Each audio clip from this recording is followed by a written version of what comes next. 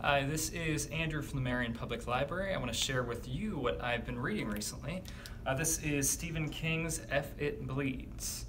Now this is not a full novel, it's 4 novellas.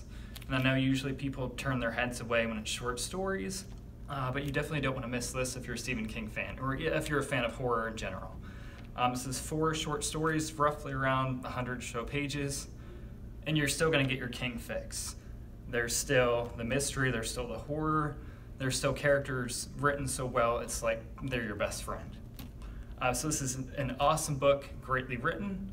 If you're a King fan, if you're not a King fan, check it out. Read likes are anything by Dean Koontz, Richard Matheson, and anything by Stephen King.